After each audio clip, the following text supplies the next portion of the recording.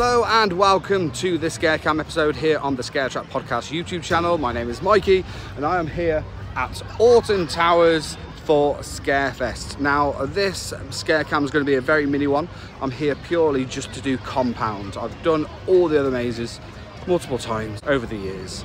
So I just thought I'd come and check out the brand new one, compound. We're not going to do the new children's one because I'm a middle-aged, slightly overweight man by myself.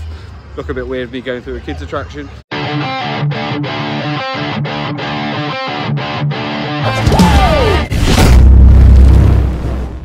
It's so foggy, you can't even see the towers.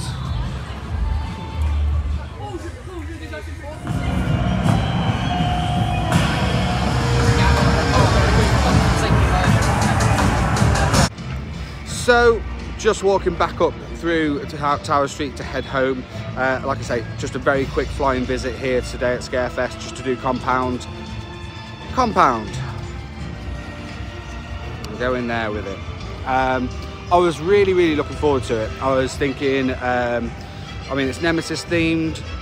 Would it have made more sense to do it last year than this year? Probably. Like, that's what they did with the Sanctuary for Smiler, what they did for the Wicker Man as well. Would have made more sense to have that new maze last year to build up the marketing for Nemesis. Shame we didn't do it last year. Have it this year. What I will say, which was a real positive, was the set design in there. Like, the set was stunning. Like, there's some really nice set pieces in there. It could have done with the lighting being a bit darker. I'm just going to get out someone's photo. If the lighting was darker in certain areas, so I feel the whole thing was way too light. But set design, the way it looked, was really stunning. It did look really nice. It's more like a guided tour, especially at the beginning. It was just you here, go into that room. You here, go there. Actors weren't focused on scaring, they were just focused on moving you from room to room. Now, don't get me wrong, the general public may find that really scary. They're by themselves, they're not in a group.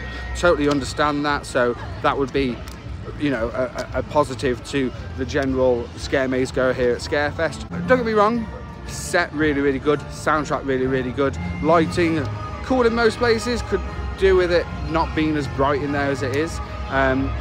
Acting unfortunately was just a little bit too you go there, you go there. There's not really much focus on scares. There was a bit more towards the end, but it didn't really have the impact I'd hope it would have, like the old Subspecies. It is Subspecies-esque, but it unfortunately doesn't come anywhere near it, which is a big shame, because I was really looking forward to it, especially seeing all the great reviews as well. But Scarefest as a whole, I feel like I need to explain on why we're not doing the whole of Scarefest. One, I am by myself today, Hannah has to work. Towers is only an hour away from me, so it's an easy one to get to. And there's a brand new maze getting rave reviews, so I wanted to check it out. Really appreciate your support, everyone watching this. Of course, there is a podcast as well. Click that link below. I'll go into a little bit more detail regarding compound. Thanks for watching. See you later.